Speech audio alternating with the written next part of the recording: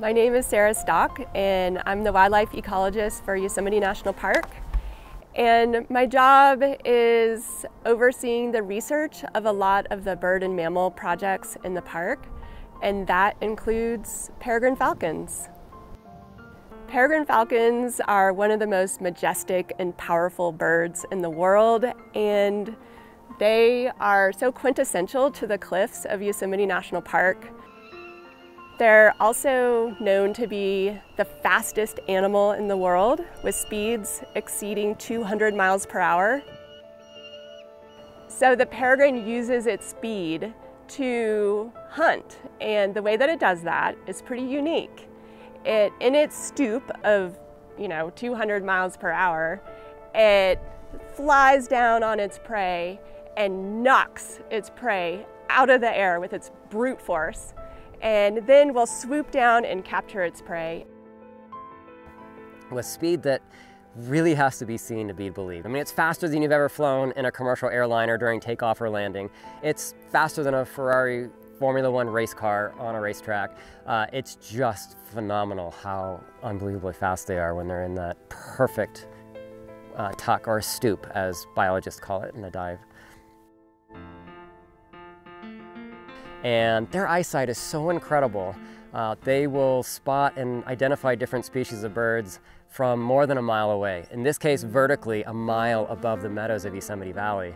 And when they spot their target, they fold their wings back, and they're just this perfectly streamlined shape. They are the most perfectly designed creature on Earth, if you will, in terms of their aerodynamics.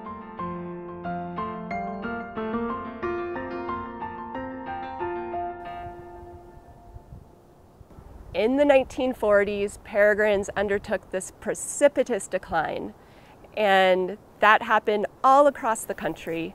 With the advent of DDT, over 1 billion pounds of DDT was put into the environment in the US to protect food crops, and it got up into the food chain, and falcons were at the top of the food chain, dramatically affecting them and preventing their eggs from being as strong as they needed to be so that they would crack when the female was incubating. So by the 1970s, peregrines were pretty much gone from the eastern US and barely hanging on in the west. We did not have any nesting peregrines in the park for over 30 years. And in 1972, the US banned DDT. In 1973, the peregrines were listed as endangered, as part of the new Endangered Species Act at the time. And then in 1978, climbers were scaling El Capitan, and they discovered an active peregrine nest. And this was really what spurred a lot of the recovery efforts in the park. So biologists from the Santa Cruz Predatory Bird Research Group and from the National Park Service and climbers all teamed up in the 80s and the 90s to work on restoring the peregrine falcon. A lot of these recovery efforts had to do with climbers climbing into these nest ledges and removing the DDT contaminated eggs, and then replacing those eggs with dummy eggs. And then took them down to biologists that then took them over to Santa Cruz, where they were incubated, hatched, and then the chicks were brought back up to the wall and swapped out the real chicks with the dummy eggs. And reportedly within minutes, the parents were coming back saying, "Well, that was fast. We better get some food." And they were rapidly bringing food into these chicks, and that was the first successful nest augmentation in Yosemite, and the beginning of that wonderful ray of hope and bringing them back and their path to recovery. Now, here we are, and they're flourishing.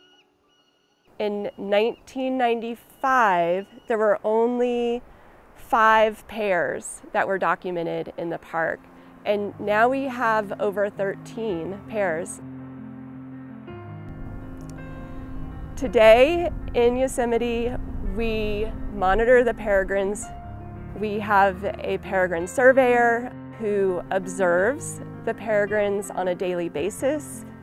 And as he's observing the birds, he's thinking about, is this just an individual? Is this individual paired up? Is this pair nesting? If they're nesting, are they nesting in a location where they might be vulnerable to the disturbance of climbers? And if so, what can we do to protect them from that disturbance? Are there certain climbing routes that we should close to make sure that we're protecting the peregrine? We're going to lift those closures as soon as we can, as soon as the birds are fledged and no longer need that specific site protection. The peregrine story is arguably a grand success story, and I think we really need this positive story because it motivates us to know that success stories are possible.